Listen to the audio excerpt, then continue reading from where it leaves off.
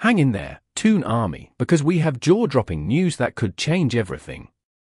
Before we dive into the details, be sure to hit the subscribe button and ring the notification bell so you never miss an update on our beloved Magpies.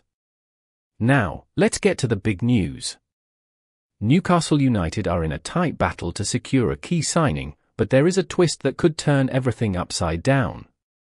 Sky Sports have just revealed that Newcastle face last-minute competition in their bid to sign Bournemouth's Lloyd Kelly. Although Fabrizio Romano previously reported that Kelly would become a Newcastle player at the beginning of July, Sky Sports insist that no full agreement has been reached yet. And here's the kicker: Roma and Atletico Madrid are also in the race. According to Domesh Sheth, discussions over Kelly's move to St James Park are at an advanced stage. But with the transfer window still open, there is always the risk of a late bid hijacking the deal, especially after Chelsea snatched Dosin Adarabioyo from us last week.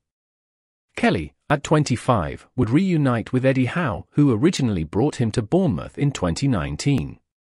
While he may not be a household name, his versatility as a central defender, where he could replace the injured Sven Botman, and his ability to play as left-back make him a valuable asset to Howe's team.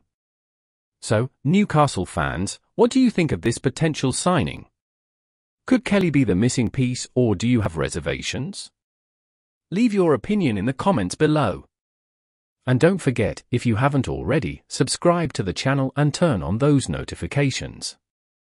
You won't want to miss any of the explosive updates coming your way.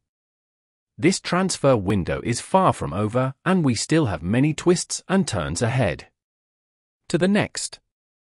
Toon Army. Black heart medium white circle hash.